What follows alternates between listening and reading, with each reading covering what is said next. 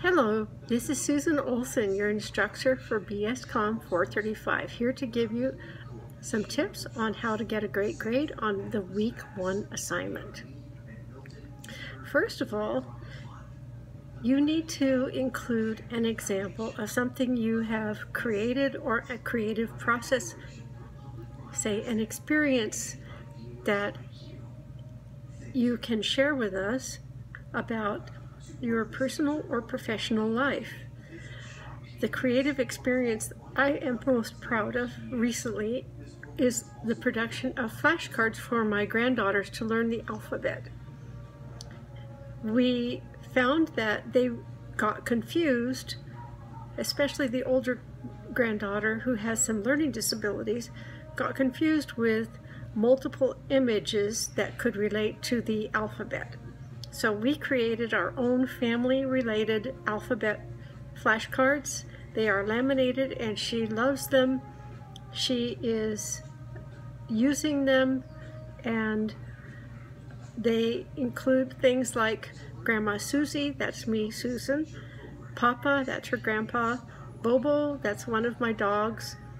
So include a creative experience that you have been part of for your paper. Next, make sure you examine the roles of incubation and process. Incubation is like marination, thinking about it, letting it sit for a while, your ideas sit for a while. Process is, what is the process that you went through to actually create a successful product or experience?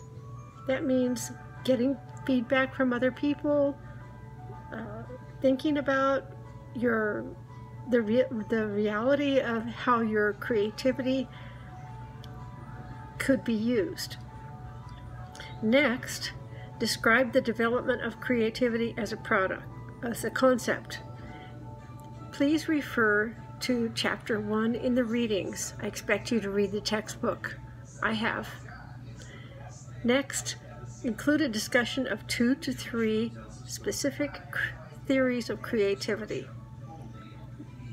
You could start by looking at page 5. It talks about the threshold theory.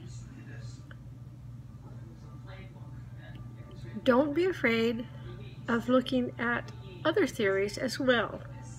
Theories are mainly ideas that people come up with to understand why are some people creative and others not, and how can we create environments that inspire creativity. So good luck to you. Please remember, use Grammarly to check your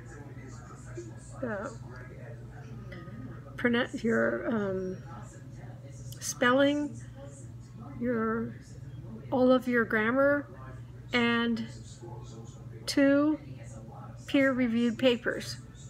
I have posted a video about Grammarly and a video about peer-reviewed papers. So I'm expecting you to do your best, and I look forward to learning about your creative experiences.